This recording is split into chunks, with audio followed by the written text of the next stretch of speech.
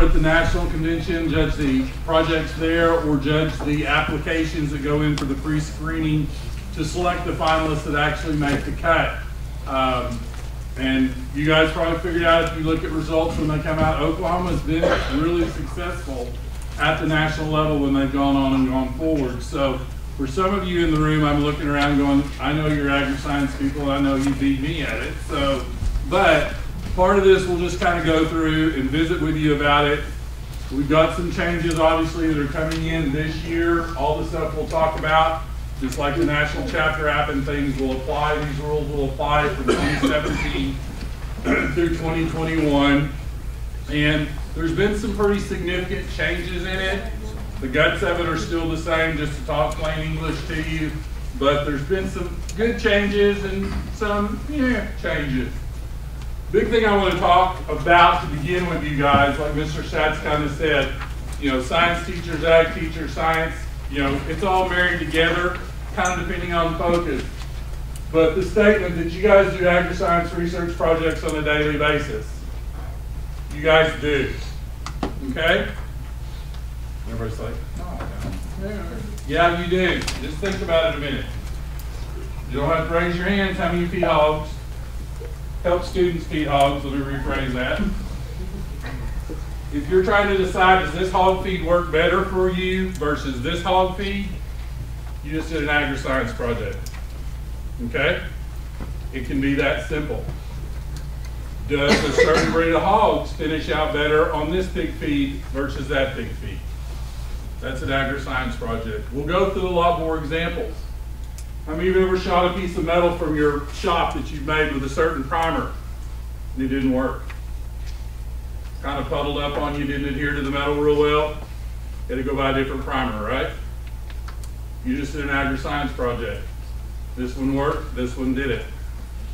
Guys, I'm mulling it real short and simple, okay? How many of your students do gardening, horticulture, grow plants, grow flowers? Something as simple as, you can tell I grew up in the hills and that's okay. We fertilized our tomato plants with chicken litter that came straight out of the chicken house. We had massive tomato plants. Chicken litter versus cow manure, does it make a difference? Okay? It's not rocket science. That's kind of where I want to start with you. You don't have to go, oh, well, I have to look at 19,000 different things and come up with all these wonderful specific answers. Guys, even at the national level and our state level, you walk in, the kids are asking one question. Okay, we're going to talk about variables and controlling your variables in your project to where your results really answer one question, and that's the one question you ask. So that's why I throw some of these examples out in the beginning just to think about them. That it's a simple question, do the research to get the answer, and present it. That's all this is, okay? Now, I've seen some at the national level that I went, yikes, I couldn't do that. You know, so I'm not going to tell you that they're all that simplistic, but certainly with your young kids, this is the way to get them started and hooked, okay? One thing I found is once a kid starts an agri-science research project with me, like a dog with a bone, they're the ones coming and going, okay, I've got an idea for next year. I've got an idea for next year. I want to do this. Can we tweak last year, turn it into this? What can we do? Once they get a taste of it, they really, really like it, okay? Even some of them, yes, there's an oral presentation part, but you guys all know that. And believe it or not, I've had some of mine that I just was hoping when it was time to stand up and talk, they did. And believe it or not, they could because they'd done the work, they did the project, and they understood it. So it also, for some of our kids that we struggle for places to find them, to place to put them, or to categorize them, or get them in a specific SAE area, agri-science research fits right in there with these projects, okay? So tell yourself, yes, I really do, okay? You do agri-science on a daily basis. Guys, if there's quite a bit of stuff in this presentation. If you want it just to have, when you get back home, email me. I'll gladly email it to you. You can have it. I just didn't want to print out a whole lot of them. but I have no problem sharing it with you. And basically what I did was take a lot of the rule changes, Jeremy did too, and kind of incorporate them so they're not in a whole lot of charts and things, but just to kind of let you look at it. I want to start off real quick with the scientific method. Okay, we're not back in science class, but this is something that I take my kids that are interested in it, and I sit down and go through the scientific method with them.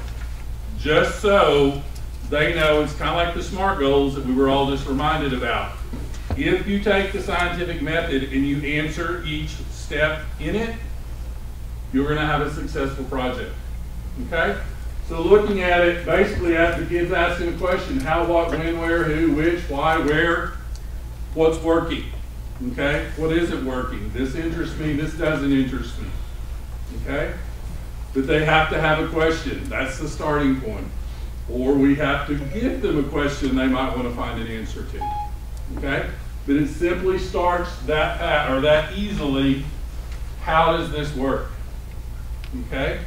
If you guys, I know a lot of us, we're busy when the projects are up here and probably not a whole lot of you get to go through them. You might see the finalists or the state winners at convention, get to walk through that room and see them. But if you look at them, there's a lot of them that are just asking, how does this work compared to this? Compare this fertilizer to this fertilizer. Compare this watering method to that watering method. Okay? But they're asking the question, which one works better? They start there. And guys, again, don't get overburdened with the words. But basically, science fair projects for some teachers require a question that you can measure. And to start off with, that's probably the best thing to kind of keep in mind, is if you can measure it, it's easier to report on it. Which plant grew taller? Which breed of pig had the best feed efficiency or average daily gain on which feed you were feeding? That's something you can measure and you can get a number from. Okay? When you get into some more of the objective ones where you're asking survey data questions and things like that, that gets a little harder to try to quantitate and come up with results that you got them. You can say, yeah, this me said yes, this me said no. But what did that really mean? So measure it. Like I said, examples here: grew bigger, changed color, display the temperature change. You know, that's lots of different things. From one was on a refrigerator project, looking at the various different brands of refrigerators and actually what temperatures they stayed at inside them consistently over time in a barn. Okay? Again, was that rocket science? Those put a thermometer in a refrigerator and open it up at the same time every day and see what the temperature was. But which brand held up outside in the heat longer? Okay? Fairly pretty simple on that one. Background research. This is one obviously I think we all know our kids soul up a little bit on. But in order to do a decent job at the project and understanding what they're trying to do, is they need to look into it just a little bit in terms of what questions can I ask if I do a project like this. Let's go back to the feeding the hogs question. Okay? If I feed this set of pigs this set of pigs this. Well, number one, first of all, are they all crossbreds? Are they all Durocs? Are they all Yorks? How do my groups look? Does everybody follow me on that one? Because if your groups are completely different, the science behind that's not going to be real good, right? Because you're carrying way too many variables in it. You have a pen of Durocs and a pen of Yorks, or 2 pens of Durocs. You feed one set this feed, one set that feed, this set this feed. You can look at average daily gain. You can look at feed efficiency. You can look at days to, 285, whatever you want to look at in growth rate comparisons. But you need to the kids need to understand what questions they're going to ask in the end. One of the biggest mistakes a kid can make is doing the project and then trying to figure out what they were doing. Does that make sense? I've got these results, I've got these numbers. What did I really do? What did I really ask? So if they know what they're asking going into it, then it's real easy to write it up, come to your conclusions, and figure out what you're doing, okay? Starting from scratch, you know, guys, there's nothing wrong with honestly going to a science fair, even if it's not an ag science fair. Go to the school science fair, go to a regional science fair, state science fair, go online. They can YouTube a million different science fair things. Look at them. We all, in the game, if you play this game, you look at a project and go, I can tweak or change this, this, or this, and I have a whole new project for a kid, okay? So don't be afraid to look at other projects and look at them and think about what can I do different, what can I repeat, because if you repeat the exact same project, you know, obviously you might get a little bit of trouble for that one if you get caught, but just as long as you tweak something about it, it's all right, okay? But ask the questions. Find out if somebody has done research like this in the past. Did it work? Did it not work? Okay? Looking at hogs, they may have compared this food and that food. Well, they didn't get good results. So if I'm going to do that one, I may change the 2 feed types and see if I get something. Okay? And you can do it with chickens, cattle, anything. Growth data. Okay? But rather than starting it from scratch, look at what's out there. You can look. OSU's a great place to come steal ideas. Remember all those research posters that they had pinned on the walls that we never really looked at when we walked through the buildings? You're like, okay, fine, they're just things on the walls. Guys, free fodder. Walk through there, look at their projects.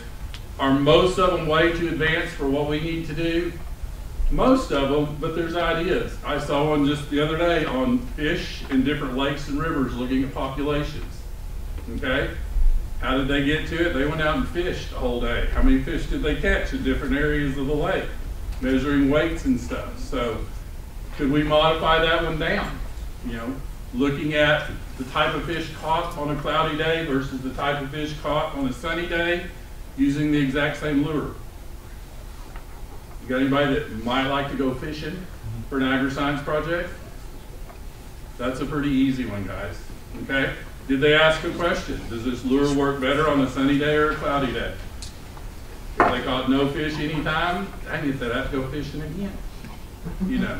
So there's some simple things like that to think about. But just look and see what's done. Construct a hypothesis, short version of this. Okay?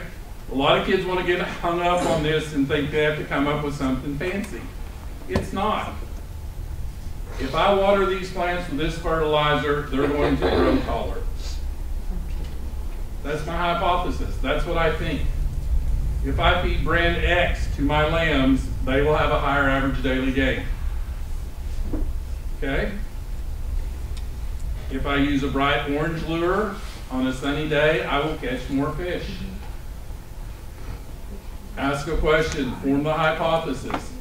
The biggest mistake a lot of people make about this is once they've made the hypothesis statement, guys, if you get the hypothesis statement wrong, you didn't fail. You answered the question. And that's one of the biggest things that I have to struggle with a little bit with the kids. Darshut, my experiment didn't work. No, it worked. We got results. Were they what we wanted or what we thought? No. But did your experiment fail? No, it didn't. Okay? We got stuff, we can take it, we can learn from it. So you just come up with that hypothesis. A simple one, and guys, I know most of us have blocked the scientific method out, that's okay. But a good hypothesis allows you to then make a prediction. If, that blank you said, if I do this, then this will happen. This is the easiest way I've been able to explain it to kids. If I use this fertilizer, then my plants will grow bigger. That's the hypothesis statement. Okay? And these are, again, like I said, kind of like the SMART goals for these. You answer these questions, then when Jeremy gets to talk about the fun application that you get to download now from the national site and put everything in there, you'll have information for each one of those blanks to put in it if you'll follow this method. And guys, I should have told you earlier in the beginning, stop me anytime if you have questions. Best thing I can say is I have no train of thought, so you'll not derail me, you won't mess me up, so ask any questions anytime as we go through. bottom in your says state both your hypothesis and the resulting prediction you will be testing. Predictions must be easy to measure. Is weight gain easy to measure? We run them across the scale, right? Is growth of a plant easy to measure? Okay, is that easy? It is. Is meat stored in the freezer for X number of months? You take it out, did it spoil? Was it in a Ziploc bag? Was it in a food sealer preservative bag? Was it wrapped at the butcher? How long do they last in the freezer before the meat turns bad? Easily measurable. And again, nothing real difficult about talking about them or trying to figure it out. The one, the meat's in the freezer, guys, you think about that. It goes in foods and food processing. We'll talk about the categories and the divisions in just a second. You know, that's one. If we all raised our hand right now in the room, which method do you think preserves it best in the freezer? Leave it wrapped from the butcher, grocery store, go home and put it in a Ziploc freezer bag, go home and do it. You have one of those home food saver things, you suck all the air out and put it in the freezer. You guys probably all have an opinion on which you think would last better, right? Could a kid do that pretty easy? You don't have to have 700 pounds of meat. You can go buy 5 pounds of hamburger and stick it in the freezer and do a research project. That simple, that fast. You want to go a step beyond with that one? You take it out, culture it for bacteria, swab it, put it on a petri dish, let it grow. See what type of bacteria you get off of it after it's been in the freezer for that time period. Hopefully not much, but you never know, right? So ask the question, but make sure that your research that you do will actually get you an answer to that question. Testing a hypothesis is really doing the work, okay? Whether or not it's a project that lasts a day,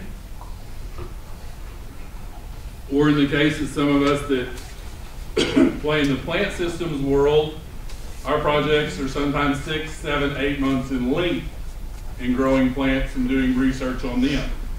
But it can be as short as a day, it can be as short as 30 minutes. I've seen some projects, I know Mr. Schmidt has too, that in foods processing and some different things, kids are looking at a fresh vegetable versus a frozen vegetable, grinding them up with a simple test kit, looking at nutrients that come out of the ground up products, fresh versus frozen. Okay? Is that going to take more than 30 minutes? Probably not. Grind them up, run them through your tester and see. Okay? Pretty simple, but do the work. Big thing too, kind of like all of us, is planning, sitting down, looking at your deadlines, going backwards, and saying, okay, whatever I do, I have to be done with the research, you know, depending on how fast you and the student can get things pulled together, usually about 30 days before the application's due, to give you time to do the writing, the app, the editing, and getting it fixed, okay? But so this part, testing your hypothesis, I mean, honestly, I'll tell you right now, I've already got plants that are on research trials right now that'll be coming off in middle to late March, but we started them in November. So, but those are long projects that we know we have to go back and get them started early, okay? But testing them, it doesn't have to be a 6-month project. It doesn't have to be a day-long project. It just has to be a project that answers a question. Either answers it good or answers it bad. I love the fishing one. Feel free to use it, because I've got boys that will just, you know, hate the fact that they have to go fish all day Saturday and see which lure works best. Okay?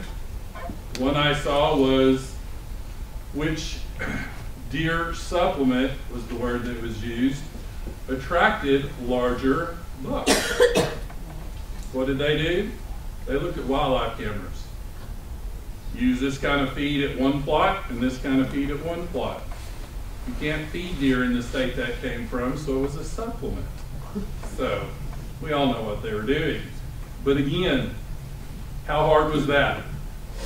Put out the deer feed, check your camera, collect your data, there you go. Okay? Basically, this just says it's important for your experiment to be a fair test. You conduct a fair test by making sure that you change only one factor at a time while keeping all other conditions the same as much as you can. This is kind of what I won't say is the make or break of a truly very successful Agriscience project, but it's the key to any successful project. If you do a trial or a research project, you need to, again, control as many variables as you can. For example, in my plant projects, they're grown in the same grow tables, the temperature's the same, the humidity's the same, everything's the same except one variable that we're testing. So whatever my results are, temperature had no role in it, sunlight had no role in it, growth medium had no role in it. The one variable, whether I used fertilize or which type I used, that was the question we were asking. Which fertilize did this? If you've seen any of my projects, again, won't hurt my feelings if you haven't, but if you've seen them, that's one of the ones that we look at a lot of, different NPK ratios, but growing different types of petunias under different conditions and situations. So, sounds like there's a whole lot of stuff in it when you read the title. When you boil it down, my kid asked one question. Which fertilizer produced the most blooms on this petunia plant? That's all it did, okay? That's kind of how you need to get yourself, but go back to my hog example I was using. If I have a pen that I want to feed a certain feed and another pen I want to feed another feed, if this is a pen of multiple different breeds, and this is a pen of multiple different breeds, have I already introduced a million variables that are going to be hard to control? I did, okay? If these are all Yorks and these are all Yorks, I've just rallied in the troops, if you will. Now, gilts and barrows, mixes, it's okay. Is it better if it's gilts and gilts or barrows and barrows? That's better because you're taking variables out and narrowing it down to one question. That project could basically see the response of York gilts to XYZ feed versus XYZ. I wouldn't use the names. I might use nutrient content to identify my different treatments. Okay? And a lot of times, believe it or not, guys, if you go to your feed reps, you go to a feed dealer, depending on where you live, they love field tests like that. You might even get the feed donated, so your kids aren't even having to pay for it. What a better way to feed out a project, right? Here you go, here you go. You'd be surprised what they'll do if you tell them, I'm conducting a little research trial. Because you guys have all read the ads.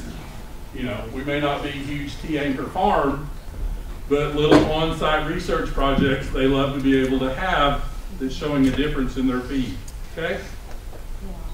The thing here, if you have the ability, it says you should repeat your experiment several times to make sure that the first results weren't an accident. Well, number one, most of us don't have time to do that. Okay? But the way you can help yourself around this one, guys, and we all had the class at school, we either blocked it out or don't want to think about it again, but that little piece of statistics we talked about, the N, or the number of items in a treatment. The larger your number, the more powerful your project. Okay? So if you have 5 hogs on feed and 5 hogs on feed, good project, that's a decent number to have. If you can put 25 and 25, that's even better. Okay? Because the larger the number, that takes care of what's called individual variation. You guys remember that? Everything's different. If we only have 1 or 2, it's full of a lot of individual bias. If we have a bunch of them, then that individual bias is going out. For example, in my plant projects, we'll have at least 100 plants per 5 treatments. So this one kid's responsible for 500 petunia plants. But that takes that individual variation out. And when we get an average growth for that one treatment, that is truly pretty representative of that treatment. Okay? So that's hard sometimes when you're like, I only have 5 pigs. 5 pigs is okay, guys. Do it. You have any questions on that one? Don't go sleep, okay? Analyze your data and draw a conclusion. Once your experiment is complete, collect your measurements, analyze them. Support your hypothesis, yes or no. We'll talk a little bit about this. As Agriscience does continue to grow and get bigger and bigger and bigger, a lot of you will see that more and more of us, even at the state level, are doing statistical analysis on our data. Is it mandatory? No. Okay. Is it beneficial? Yes. Good news, right or wrong now, guys, you can run statistics in Excel spreadsheets. Okay, there's a function in there that says data analysis. So you don't have to know somebody at the university. You don't have to know somebody that works somewhere. You don't have to go to the mainframe. Mr. Stats and I remember when you had to punch holes in cards way back then to try to do data analysis. Now we don't have to anymore. Guys, the biggest part here on analyzing your data that I want you to kind of hopefully understand, this comes from a judging standpoint and then also a teaching standpoint. But the big thing we have to make our students understand is if you don't have statistics, it's fine. But you really can't say this treatment was better than that treatment. You can say it grew taller. You can say it gained more weight. It had a numerically greater value. But unless you run statistics on it, or you can, and guys don't flash back and start having seizures, but where you can say P less than 0.05, this was significantly different than that one, then you really just have to say, this one grew bigger, this one was shorter, this one had more circumference, more fish bit this lure that day, okay? But even at the national levels, I've seen that a kid with no statistics will stand there and say, this is a better one. Well, why? Well, because it is. Well, you know, tell me why, how can you make that statement? Just because the numbers are different doesn't mean that it's better, okay? So don't let that dissuade you guys, but as you move through the process, going from state, hopefully going on to the national level, there's enough of us around that can help you with it, but we need to get you some statistics incorporated into it, certainly as you go on to the national level, because you don't have to, but it sure helps. Tanya. Can I throw in real please, quick? Please. Don't remember your statistics class, or you took it in junior college like I did, and that was real great.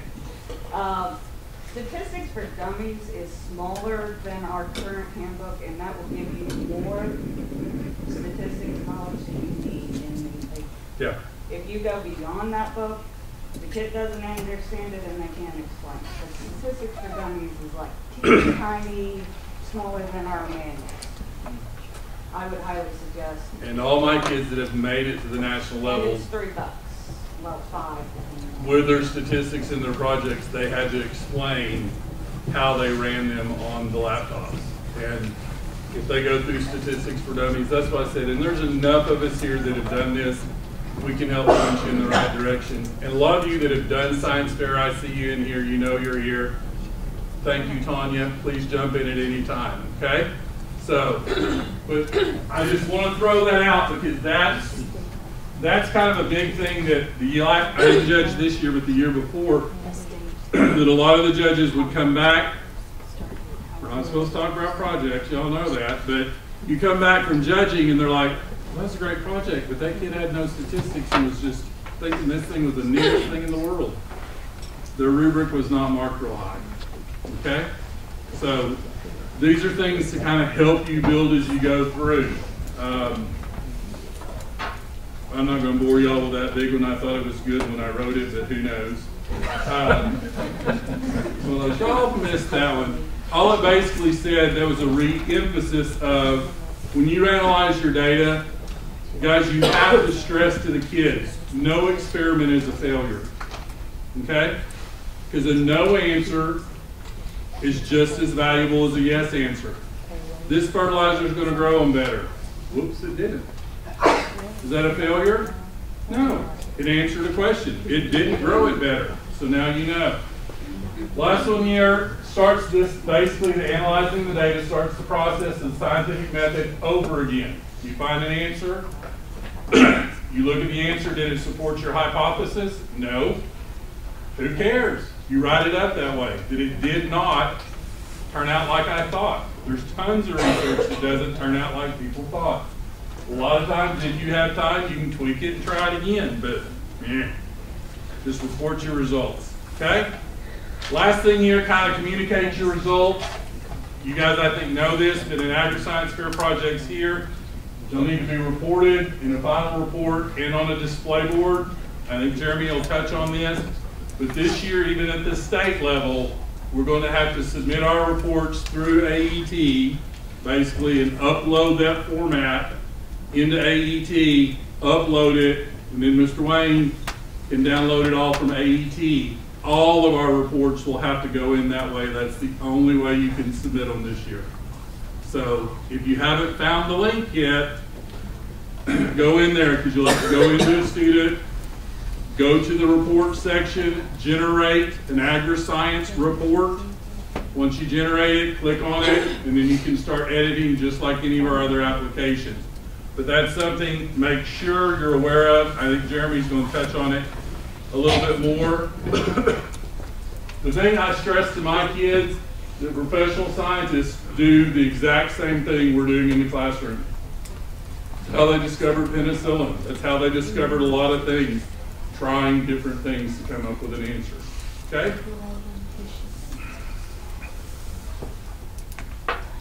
Yeah, we got that one didn't go away. There we go. All right, something a little more you might be interested in, a little more as we go. These are the categories or divisions that really has not changed. They tweaked on environmental services and natural resources a little bit. I'm going to take you through these steps of kind of what the description for each one of them is. Point out a few things, because one of the biggest things we can mess up is entering a project in the wrong category. Okay? Hopefully it gets caught enough, early enough in your application process, that they can say, hey, you thought this was animal systems, it really goes in foods, and they swap you over. Because the worst thing that can happen is you get up here, set your board up for state, they go through and disqualify you. Okay? Sadly, not just us, but other states send stuff on to nationals. And nationals will disqualify something even though it came out of a state as their state winner. If it does not fit within the national scope guideline of a category, guys, they don't even blink an eye. They just throw it in a bowl. Okay? So the first step is getting in the right division and making sure you're there. Animal systems. You guys, this is like I said, you can get this from me. You can go to the national site and pull it up. With animal systems, including life processes, health, nutrition, genetics, management, processing, through the study of small animals, aquaculture, livestock, dairy, horses, and or poultry. Obviously that covers lots of stuff, right? But the key to it is it's animal systems, including those things right there. Some examples I'll give you that, again, I pulled from nationals. I'm not trying to recreate the wheel. But you have to make sure the question you're asking and the answer that you will receive, hopefully, comes under these guidelines. Compare nutrient levels on animal growth. That kind of goes back to the pig thing I've been talking about lots. That certainly is animal systems. Research new disease control mechanisms. Okay? One of the ones you guys are probably a little more familiar with human-wise is the flu shot versus the flu mist up your nose. Anybody try to get the flu mist up your nose this year? It's not here this year, is it? In Oklahoma. Get the flu shot. They decided that wasn't as effective. So they tested us. We were guinea pigs. We tested it out. We still got sick. It's gone. Effects of estrus synchronization on ovulation. Again, an example. Is this a little more complicated project to try to synchronize all your cattle or your swine or something like that? It is, but is it something a kid can do? Yeah. Compare the effects of thawing temperatures on livestock semen. I like how they threw that one in. This was a kid from Texas that had done a 4-year project and ended up being the national champion in the team division of animal systems. The only reason I know is he was my next door neighbor in Texas when I lived there before I moved up here.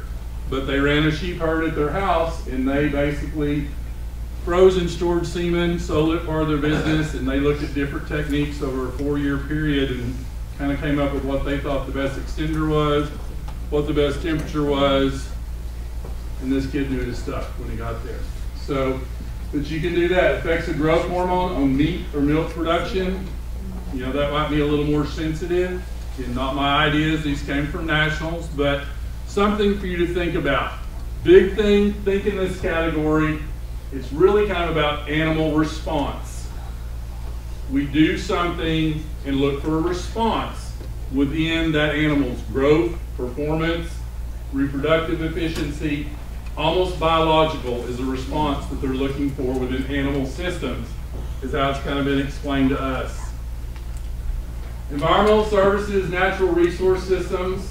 At one time this was split out, I think in 12 or 11, maybe they put them together. If you look in the National Handbook, there's a little asterisk that says they're still combined. However, in the future they might be split out, because you can be looking at some very different apples and oranges when you combine natural resources and environmental, depending on which direction they went. With the environmental part, the studies of systems, instruments, technology used to monitor and minimize the impact of human activity on the environmental system. Again, wide open, looking at different things. I've seen projects at the Nationals that were looking at the effect of some dam that they put on a river and the number or specific type of fish that were found on the other side of the dam. Okay, obviously the student didn't build the dam, but somebody did. There's a lot of ways to look at that, and I'll show you some examples. Natural resource systems, again, the management, protection, enhancement, and improvement of soil, water, wildlife, forests, and air as a natural resource.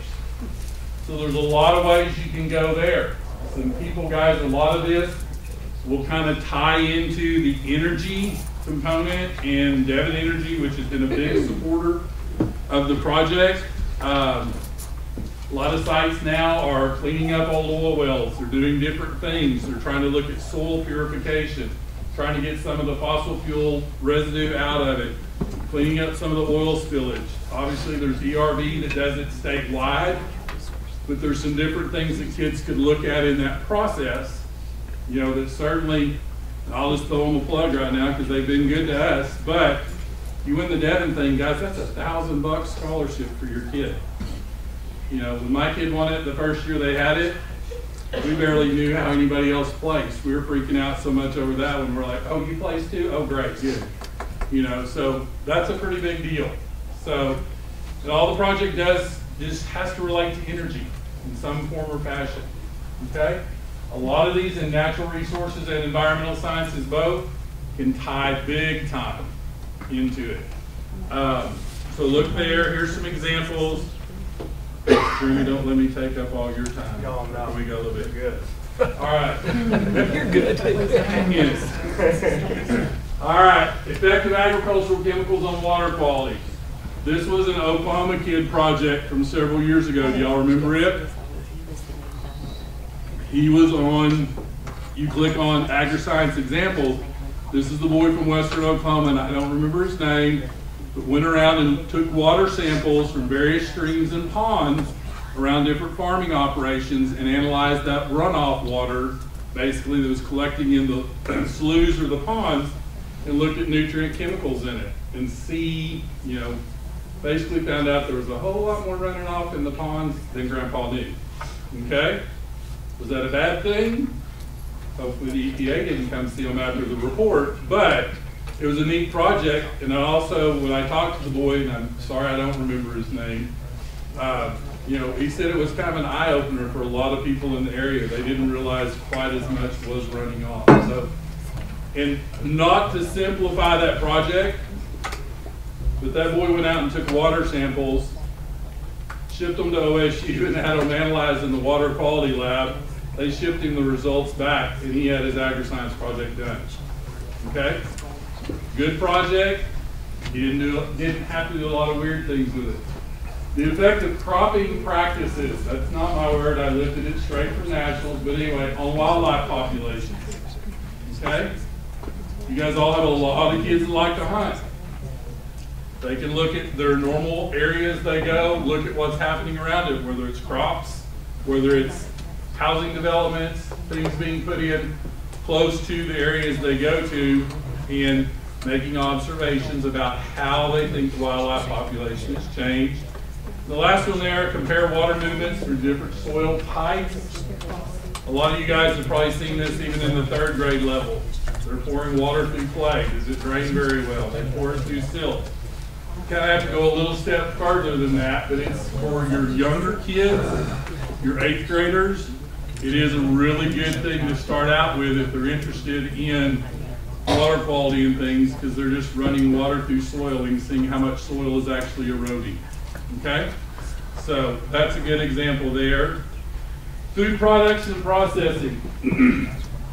Study this one pretty hard because it's the study of product development, quality assurance, food safety, production, regulation, and compliance in food service within the science industry. This doesn't just mean you make cookies or you make cupcakes.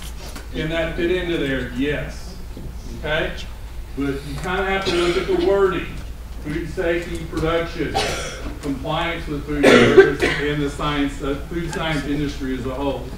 Guys, this is where a lot of meats projects, most of you have, probably you took meats, at least meats 1 probably when you were here in school.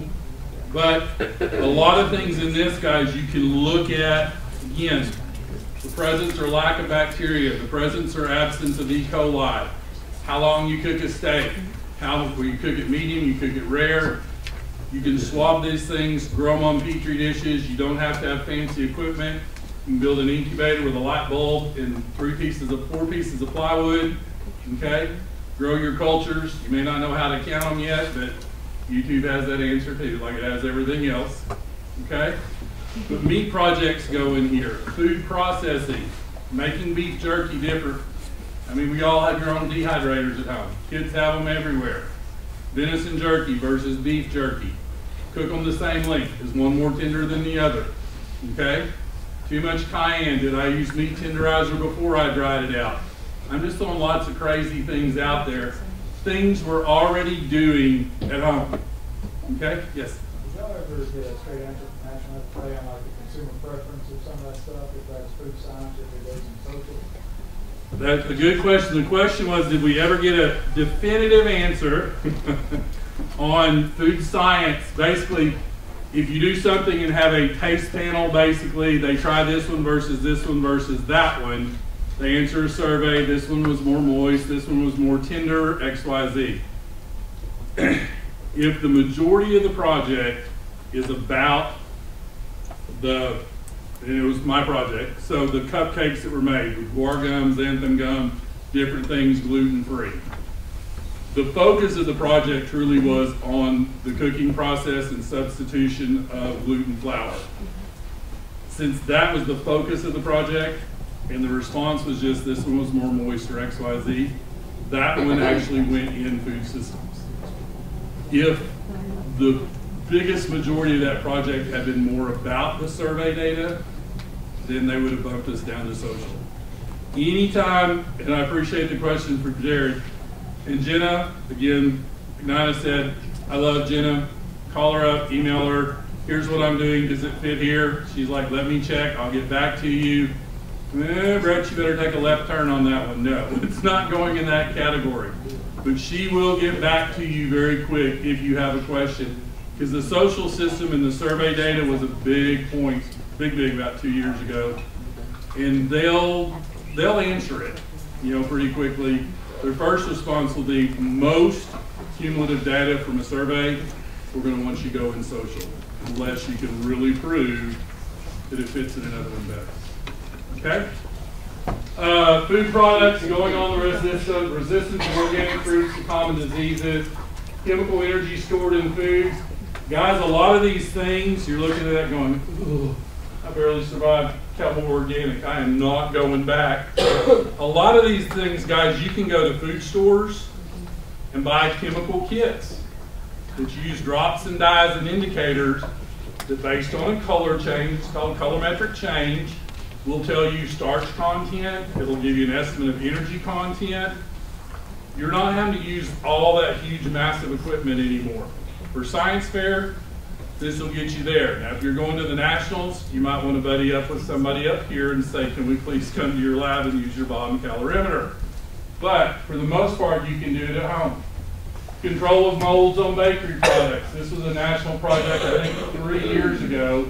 Basically, they sent out loaves of bread they bought from the store, which molded fast, which lasted the longest, and then looked at the ingredient lists in them, okay, to see what was different that might have changed the mold rate.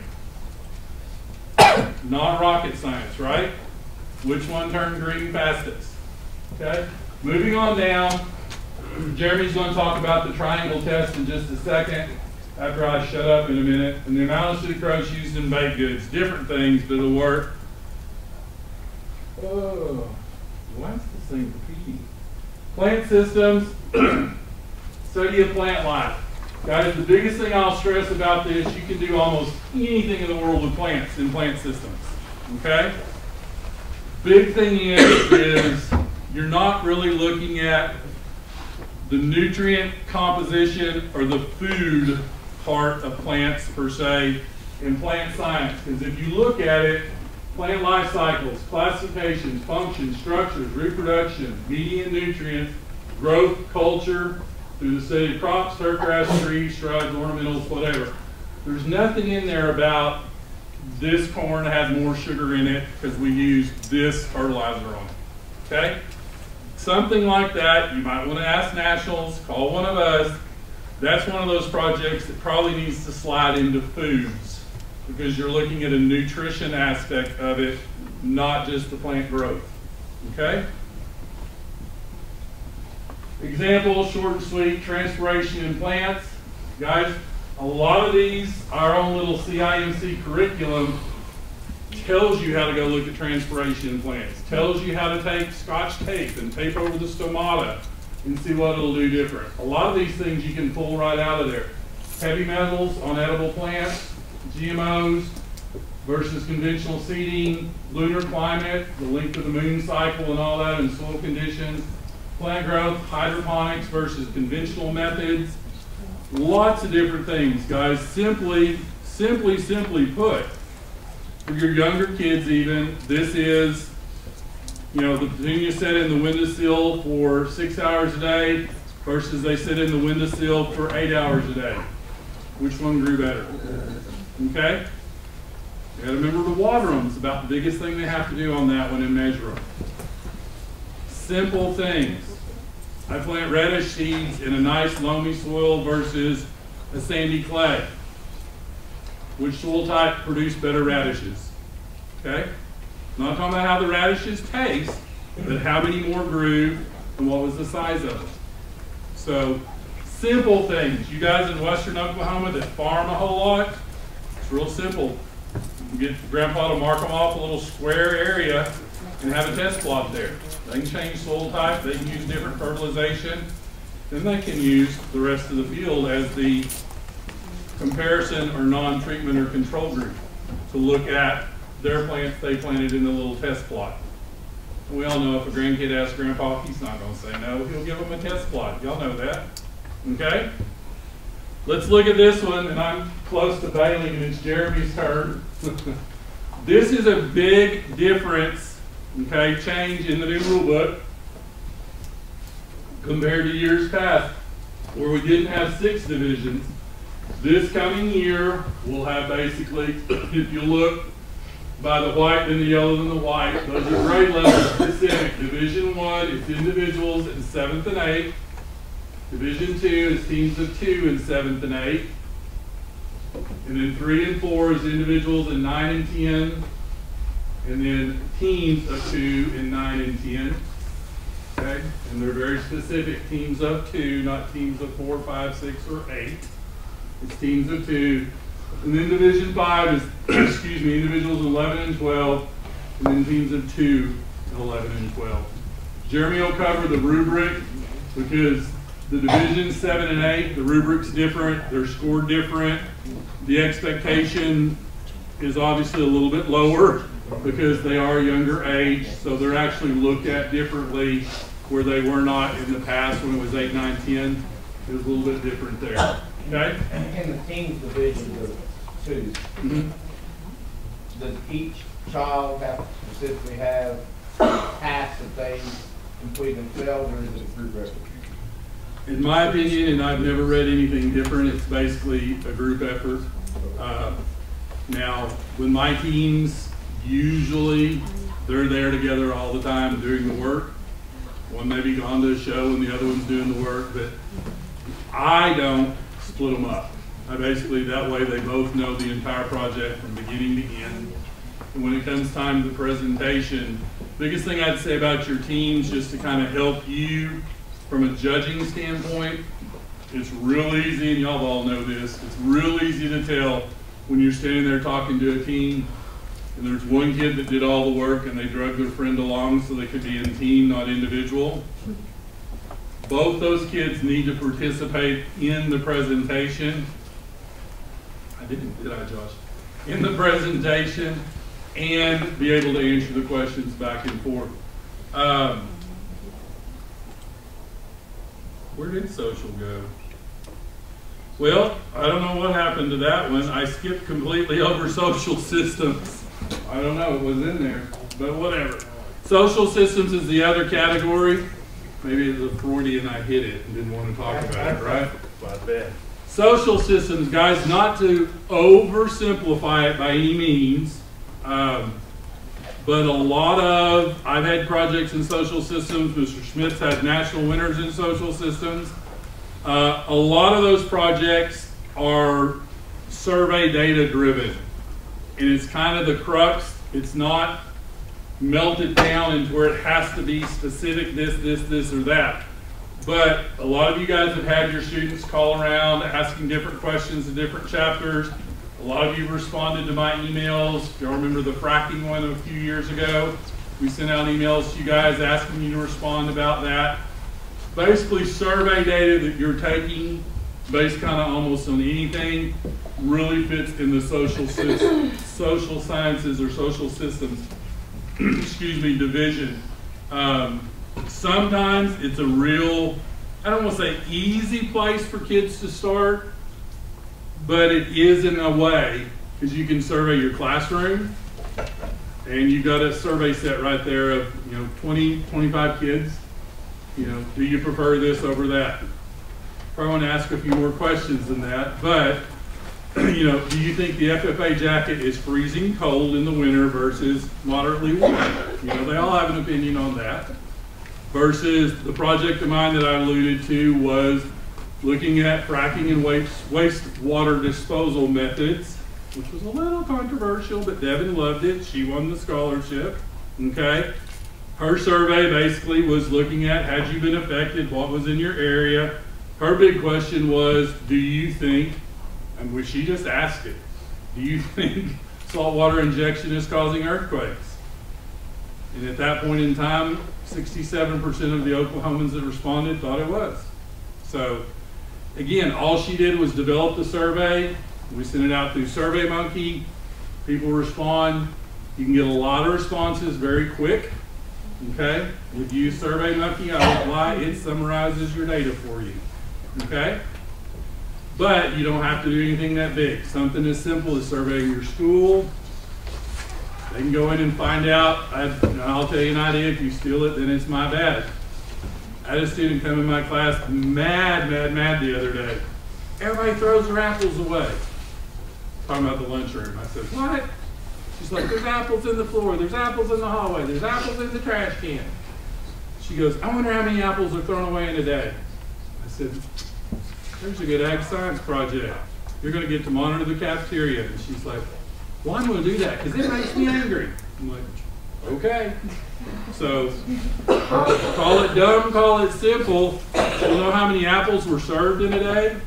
And hopefully by the end of the day, she'll know how many apples were thrown away. I don't know if she's going to watch anybody consume them. But basically, if she sees them thrown on the ground or thrown in the trash can, she'll basically know and to go to the cafeteria people with it and say, listen, 85% of your apples are being thrown away. So call it what you want, but basically that's a survey type data project too. Okay? Last thing I'm going to talk about, guys, this is very strict and very stringent board size. Okay? Excuse me. The board can only be 3 feet tall, 48 inches wide, which is real simple. Basically, it's a 3x4 sheet. Okay? If you still want to use the traditional trifolds, okay, they can only be 30 inches in depth. Most people now have moved to just a plain 3x4 flat board that we stand up on an easel. Okay, we're having them printed at print shops. Love it, hate it, whatever you want to call it. That's where the project has gone to. Okay, so and I want to say you can't be competitive without one of the other displays, but you will look a little bit different. Okay. Again, you'd be surprised. There are companies, I'm happy to share them with you if you're ever wanting to look. Mr. Schmidt may too. A lot of you probably have. I even know Kinko's, a lot of places like that. If you take them your project board on a jump drive or thumb drive, give it to them, they'll actually print it, you know, depending on what kind of board you want it on. You can print them in town. I'm a tightwad. I have a company in California that prints mine and ships them to me. It's cheaper than anywhere in town I can get it done from California. They can get them to me in a day. So just depends on what you want to do or how you want to do it. Don't let that stop any kid from doing a project. If they want to do the old trifold that they're used to doing from little middle school or even younger than that, let them start that way. If they do a good job, it'll be graded fairly. You know, they're not going to get a, oh, well, they didn't use the fancy board. It'll get graded right. They will just notice that the majority of them now do look different. Okay? Last thing here, Jeremy will talk a little bit more about it. This is optional, a logbook. In my chapter, the logbook is not optional. Okay? You write down everything you do every day. Okay? You've got a scientific log journal. When we come to state, when we go to nationals, if we make it, there are multiple copies for the judges to look at as they go through. Big thing here, guys, make sure your kids know this. No additional props. Handouts or electronics will be permitted. Now, if you're in the mechanical division, okay, power and structure, I guess I left that one out too. I did bad, Jeremy. There's going to be some electricity used there. That's a little different category. Okay, they may be generating electricity. But you basically, any other display board, you're not going to plug it in with flashing lights or neon or anything like that. It's pretty straightforward and plain. Last there, no electricity will be provided. So if you need it, you're out of luck. Okay? With that, I'm going to get out of the way. I'll be over here if you have a question. Yes, sir. On the logbook, have you used the journal in AET? Can that work as a logbook, like journaling stuff? I think it could. If it looked good enough, is it? Don't tell the Texas boys, but no, I don't like it to incorporate into the Agriscience report. My Agriscience kids log it in there, but they also basically do a I'm a different taskmaster. They have a written log, and it has to be typed up, and everything has to go in it like that, and we format it a specific way and stuff like that. I mean, would it work? Yes. Would I recommend it? Probably not. Okay. But it will work. Because basically if you keep a daily log. And guys, I'll be honest with you, that's probably one of the biggest things that I've seen the kids don't do is keep a log of what they're doing. Okay? And again, we don't want to flash back to science class for some of y'all because it does make some of y'all shudder. But science basically is about records and data logging and keeping track of exactly what you do.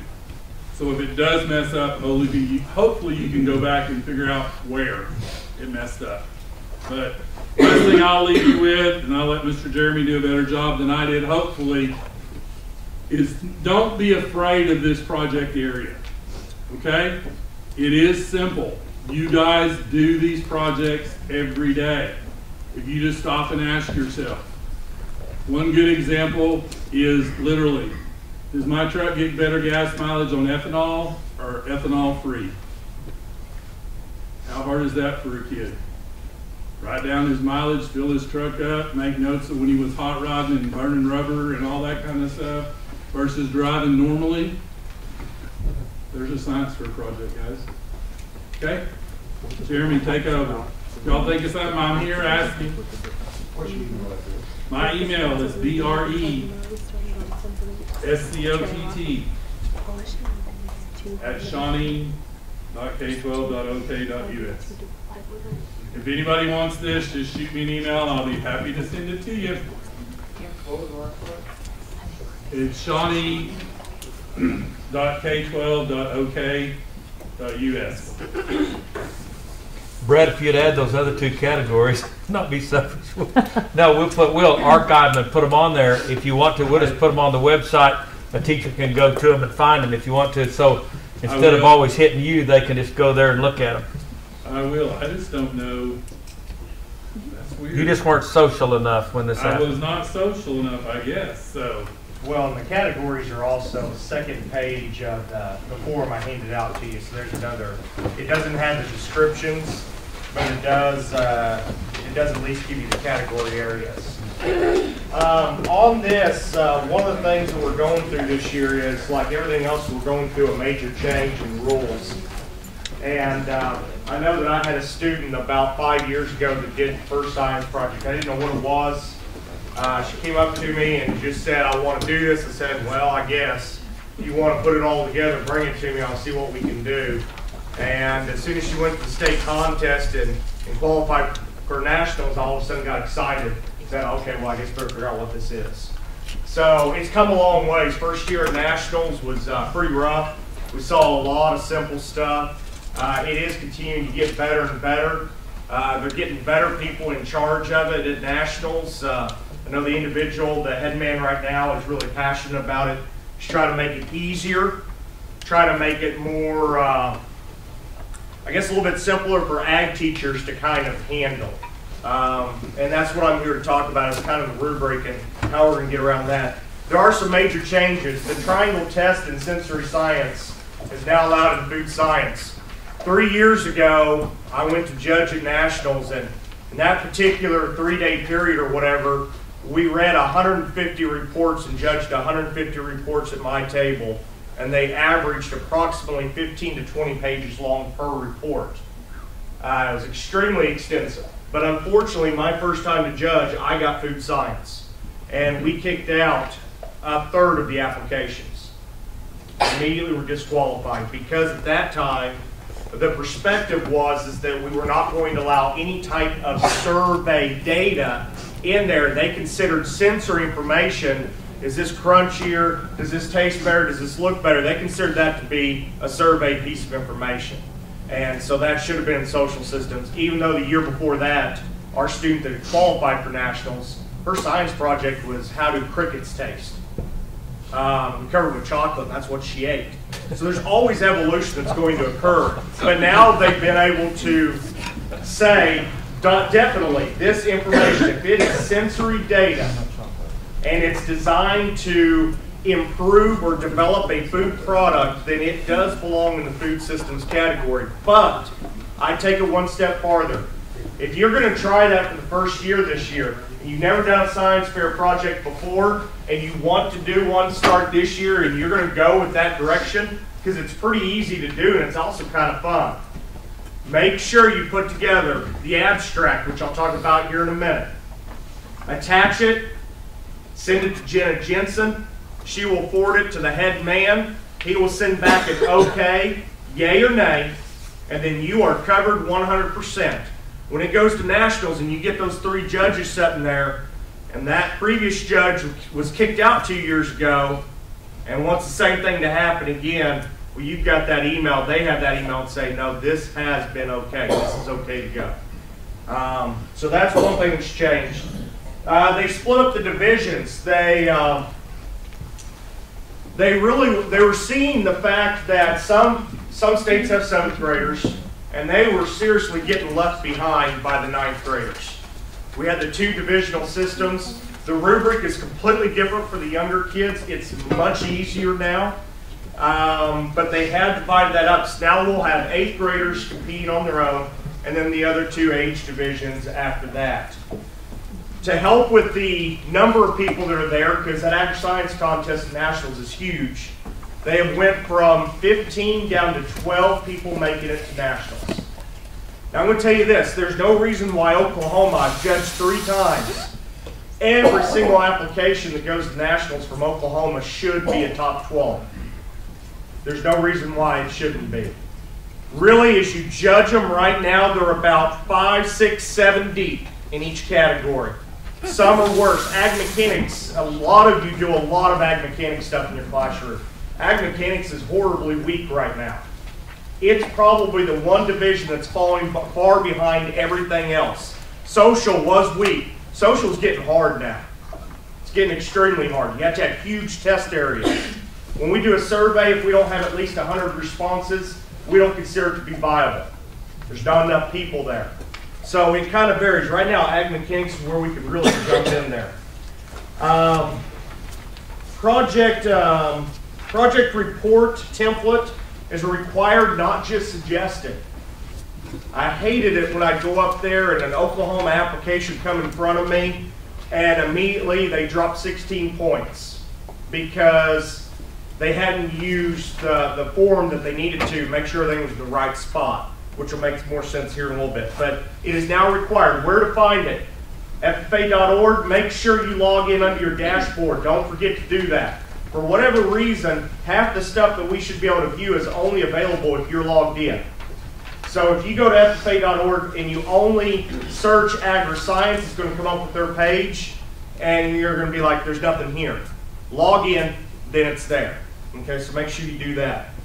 Project displays may not exceed 30. We talked about that. Very important. Let me tell you why they did that.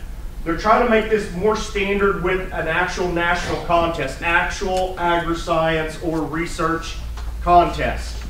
They were seeing too much variety. They had a lot of problems up there. People would bring things they shouldn't. And I can't think of any good examples right now, but there was actual containers of chemicals being brought up there. You can't have those there. That's why they took all the props away. It's now very standardized. It's not how well you can decorate your table. It's what's on that 3x4 board. I think it's a good change in my opinion. The boy from Georgia had a 4-foot wide, but his board was 9 feet tall. Exactly. Yeah. At one time they were allowing it, just absolutely huge. I'm definitely with Dr. Scott. You need to have a logbook. It says optional.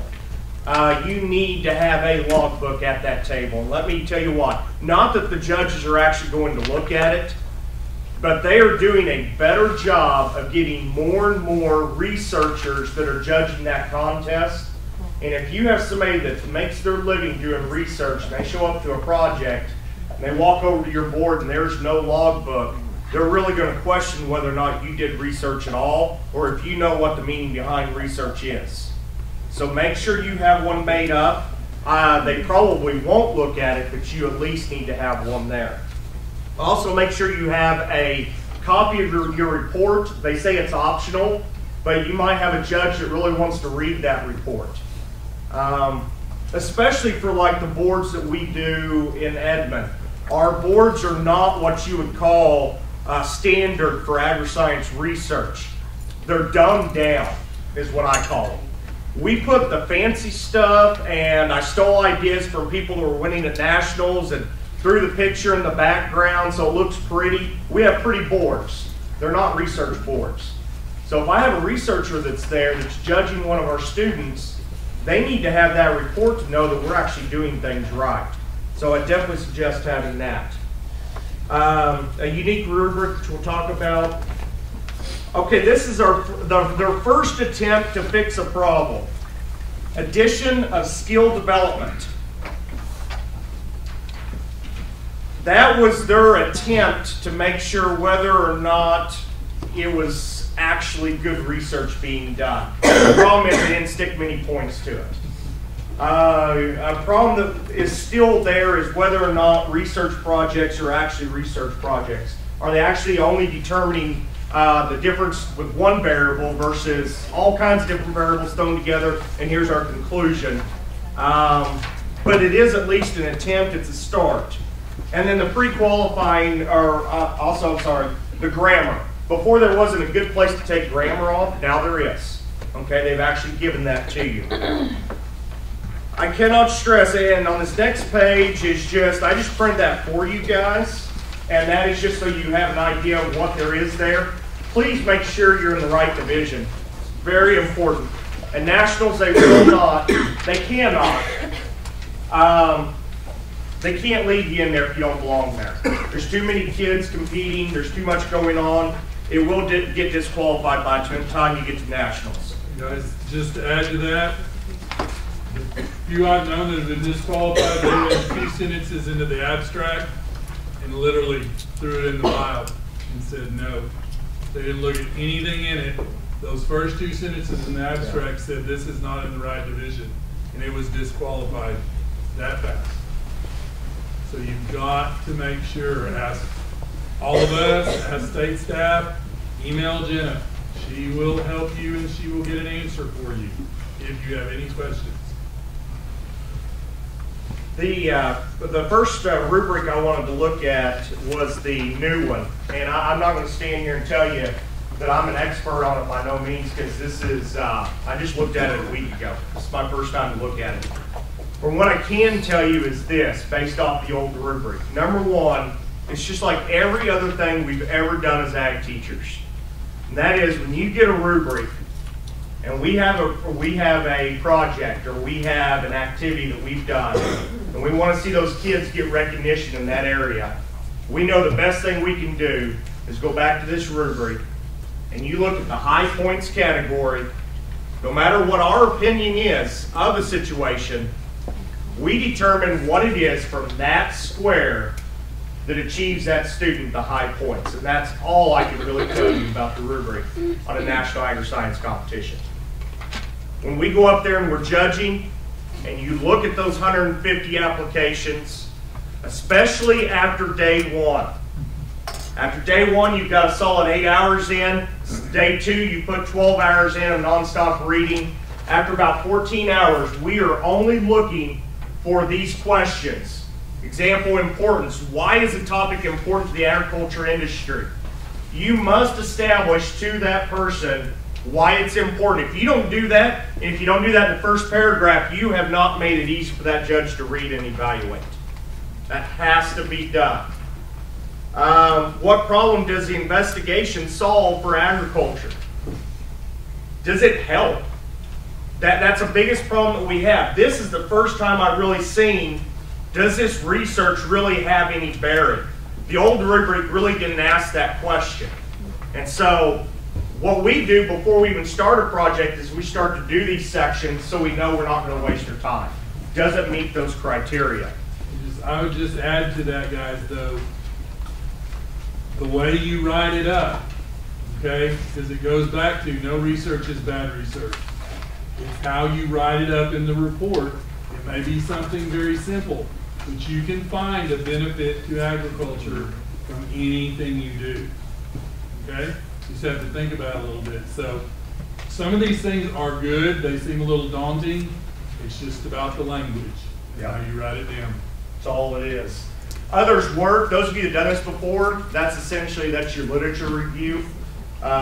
They kind of pulled some things out. They've changed it. It's no longer introduction. It's no longer literature review. They've made it a little bit clearer and easier for the student to be able to answer that question. Materials and methods, it's really the same on both sides, except for on the little kids, 7th and 8th graders, or I guess 8th graders for us, you're no longer going to lose 16 points for not putting the hypothesis inside of the materials and methods page. And that's what you lost before. So they actually have a separate section for that. They're still next to each other, but the materials and methods, essentially the idea behind that is it's very important, very, very important. Let me back up. Any of these science research projects, when you write the report, you should not use the word I, we, the ag teacher, grandma, mom. That it's not written that way. It's written as the instructions on how to install your VCR. Okay? The guy that wrote those instructions didn't say, I put this container, this cable to this location. It shows you, it tells you, that's it. If there's anything like that, the only place you can have that is in the acknowledgments. I acknowledge that my ag teacher helped me and lots of other people, thank you very much. And that's as simple as the acknowledgments page really has to be. Every other portion of it should be written from the perspective of, I want to replicate this. Somebody else has to be able to replicate what I've done. The materials and methods should be written that way. Like an example, the fertilizer was applied by mixing, fertilizer with water solution and then applied topically to the plants. Not we did it, I did it, anything like that. It's just a definitive statement. This was done. Yeah, it has to. And materials and methods, they will mark off for you if you don't do that. Results is the actual results, but don't draw any conclusions there. In other words, it's you're looking mostly at data or things that are actually observed, I believe is how it's stated. It's what is actually observed at that point. Make sure on your tables and figures that you use APA style. We didn't do that for years, and finally I figured out that I wasn't doing what I needed to do. Just go on the internet, Google APA figure, and they will show you exactly how to lay that out. It's very simple. You just have to know where to put everything, how to put it in there. But if you do not have a table in the results section, you lost another 16 points. I don't know if that's true with the new rubric, but it's a huge hit. You have to have that information in there. Also, results, if you're doing your statistical analysis, that goes in there as well, I believe. Then you have discussion, conclusion, summary. I'll kind of let you guys look at this on your own. Those are the big ones I see problems at, judging the written reports. Nationals is just putting things in the wrong place. Not that we're doing it wrong. The difference in a good paper and a bad paper is only about, unless you put something in the wrong place, is only about 15 to 20 points. The written report is only worth, what percent of the total score? 33, 40? 33% or something in that neighborhood. It's really all at nationals is where you're going to win it or lose it. So if you write the written report in the correct order, you're going to be okay. Oklahoma will get out. If it goes there, and it's not a disqualifier, if it was written in the right order, Oklahoma applications at this point will get out. Now it's continuing to get harder and harder, but at this point, I think we'll be okay. And just to make sure everybody knows that excuse me, the pre-qualification to get to that top 12, they never see the kid. It's just like everything else. It's the report, period. And they either keep or call you. You're in the top 12 or you're out. You get invited or not. So that report has to be written to that rubric, so the questions are there. Just kind of like National Chapter App. You've got to go through and check the boxes. Did I put this in here? Did I put this where it belongs? Does it go there? Because like you said, when you've got 150, it's real easy just to go, can't check the box, can't check the box, can't check the box.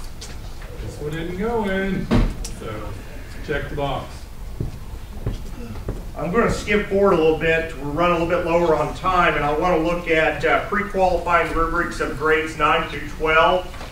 Those of you that have done Agriscience Fair projects before, nothing has changed except they added those two things at the end. And that is that they added the skill development and the APA style spelling. So even if you're not a very good speller, or your grammar's not very good, you're still only going to lose 5 points, okay? They didn't hit you hard. And even on the skill development, they're only going to hit you 5 points. But when you only have a variation of 15 or 20 points from application number 1 down to application number 15, those can add up. Okay, so they're still important, but as long as you get the other parts, you should be okay. How are they determining skill development? Is that an inspection, or is that something we see like writing in a certain verbiage in? I can't answer that question, to tell you the truth. I cannot answer that question yet. I haven't looked at the new app, the new template to tell you if it's actually a section. I think it's probably not. It's incorporated, it's gonna be one Yes. of those. As a result, I have developed this, that's one of those personalization places that you will be able to say, as a researcher and doing this project, I have developed the following skills based on what I accomplished in the project. And I think don't quote me on those exact words, but I think if you get a statement or two in there like that are valid, that they could go, oh yeah, I can see how that skill comes from this, or that skill comes from this. If they see that, I think you'll be able to check the box. And where would you put that? I would probably put it in the conclusions, me personally, because that's where I've wrapped everything up. But I'm going to go fine tooth comb it, and if that was a lie, I'll call you. So I think that's probably right. That sounds correct. That's how I read it and understood it, but I have been wrong on occasion. The next part, just real quick, is the interview section at Nationals. So you get to Nationals, and that's where a lot of your points come in. I have had the opportunity to be on the National Committee for the past 3. This is my 3rd year now, and I've learned a lot. And 2 years ago, I still remember this. We were in the Social Systems Division, and our kids got beat by another group that they had read a story or had a kid read a passage, 6 of them while a horse was watching, 6 of them when a horse was not watching. And they found that people read better whenever there was a horse around.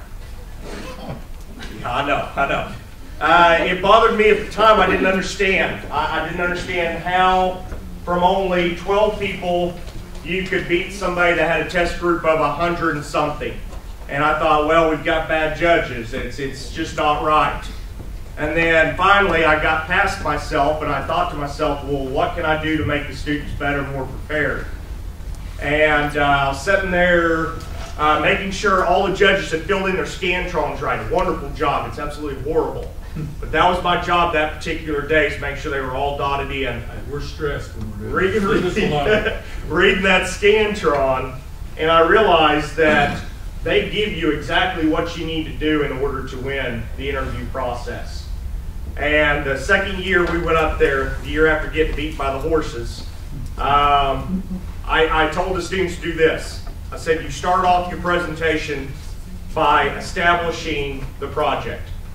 You talk about the important stuff. Why was this important?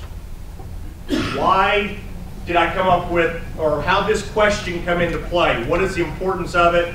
What was my hypothesis? And then literally they told that you're allowed 15 minutes. I told them to talk for 10 to 12 minutes, and I want you to go line by line down that rubric and memorize statements to make sure that you get full credit on every single level of that rubric. We got our results back off that declarations page. Our interview scores have never been higher.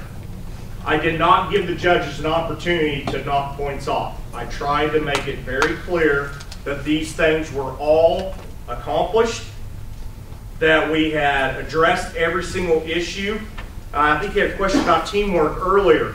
That's actually on the interview rubric, and they talked about what were their duties throughout the process during the interview process. And that made a big difference for us, is we actually talked to, I know the first year I ever went to Nationals, I told the kids to do a 2-minute intro. We were terrible. Placed absolutely horribly. The longer they have talked, the higher they've gone up. Because sometimes you get judges that they might just be sponsors, and they don't know anything about animals or anything. So, any questions? Jeremy, did they follow that same concept with the state contest? You talked about the national. I mean, does it take a different deal at state you know, you got to get past state to get to national. I haven't figured that one out yet. Okay. Working on it. Okay. I think it varies. You know, the state contest, yeah, I think they do. I think that's their intention, and they've created a rubric last year that we could follow, and I think that that is essentially where they're going as well. So yes, yeah. Is there time if you win state and you're going on? Is there time to maybe take care of some of those problems before they send them on to nationals? Like if you have grammar problems, that kind of thing. I'm just asking. Yeah, we've got about at least a month, maybe longer. It's a while. I'll point out too, one problem we've had is no data to be entered after your state qualifying event. Now yours is pretty close to when you send them us, but we have some states that qualifying events in like March, and the teachers and kids want to go in and put in extra data. Oh yeah. Yeah, that's a no-no. Yeah. So don't be doing that, but you can clean it up for things. And then, because some of the areas aren't quite as competitive yet as sometimes we take all the applications we're sent, and so preparing a young person who this might be their first time to ever be in an event like that, I always tell the kids, have your logbook, because you can refer to it if you need to when the judges are talking to you, because they might not be quite as polished as your kids and they're getting nervous and they forget what they want to say. Sometimes that logbook can really come in handy for a kid to help them, especially with their report copy with them too. So that helps, because we want them to have a good experience and come back. Yeah, absolutely. Any other questions? Everybody just on this. I might add too, on the due date, that written report is due April 3rd. And so talking about having that 30 days prior to, you guys really have to, if you're going to do something this year, you've really got to get started on it, because you really technically only have January and February to do the project and get things analyzed, because then after OYE you've only got about a week to 10 days to turn a written report in for the state contest April 3rd. And so it's not when Interscholastics is, it's before that. So you really got to have a lot of your legwork done before Oklahoma City comes around to be competitive at state. We're sitting in a hog barn and edit papers. Yeah. Guys, I'll tell you too, you see some things. I noticed the other night, Brett, when we were looking at, you notice in Pilgrim's Pride, if you notice when they're advertising chickens, that they're advertising, I can't even think of the product. I asked Kurt a while ago. It's a natural product that all of us don't even think about, that they're feeding their chickens to sit there, and they're saying that's what they're doing to take the place of antibiotics. Oregano. Yes, it is right. They're feeding oregano to their chickens to control. Guys, there's all kinds of people that now are feeding essential oils to animals to see if it decreases parasites in them. I mean, there's a million things that would be possible for your students to do. I really appreciate these two guys coming. They shared everything with you. I will also tell you that, guys, I think both of them will continue to do that, answer any questions that you'll have. This is an important step for us. Again, guys, just to emphasize science to our students. I think that's very important. I think that's really a good thing. Hey, real quick, it was brought to my attention, if you do projects on animals, there is a form that you have to fill out on national. You have to abide by FDA rules. You can't just start feeding them something that's not approved for those animals. There's a form to fill out that you've got to fill out. No animals were hurt during the filming of this. Actually, Mr. Murray, there are actually several forms: hazardous materials, food products. At the national application, there are several things that you have to fill out and sign off.